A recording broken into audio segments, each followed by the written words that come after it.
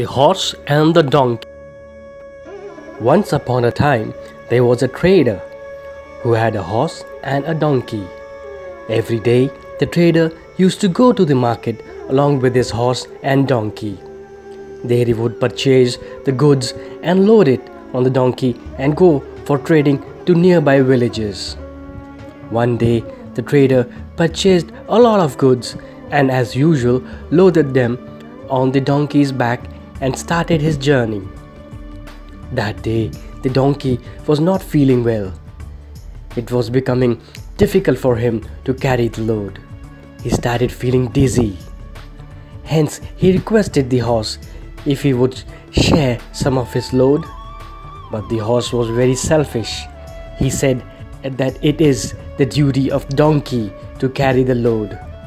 He only carries his master on his back, and he won't help the donkey off his load. The donkey felt very sad and was walking very slowly. Soon he fell down. The master realized his mistake and he put all the load on the horse's back and continued his journey. Now the horse realized his mistake. If he had helped his friend donkey at the right time, he didn't have to carry the full load and the donkey would have also felt good. So friends, what's the moral of the story? What did we learn? That it never pays to be selfish. Thank you and subscribe for more stories.